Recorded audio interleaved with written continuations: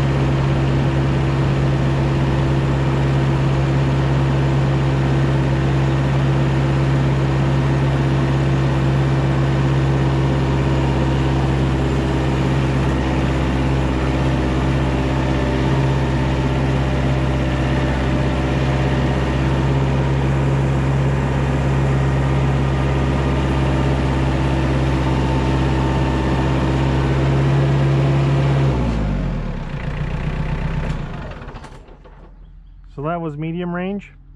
I'm going to do the same thing. I'm going to shift it into high, and you guys should be able to tell a big difference.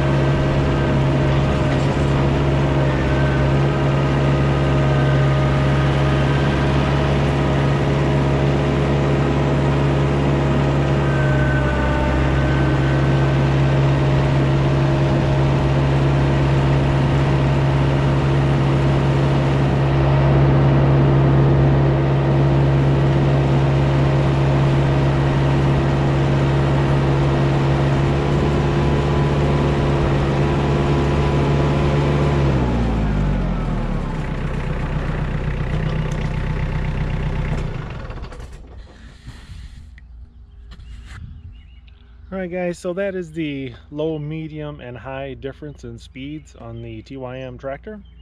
I said if you're going to do a lot of digging and moving a lot of heavy dirt or rock, you're definitely going to want it in low. But if you've got a large piece of property and you need to get out to the back corner lot in a hurry, put it in high and you can see how fast this thing actually goes. Hope this was informative to you, and thanks for watching.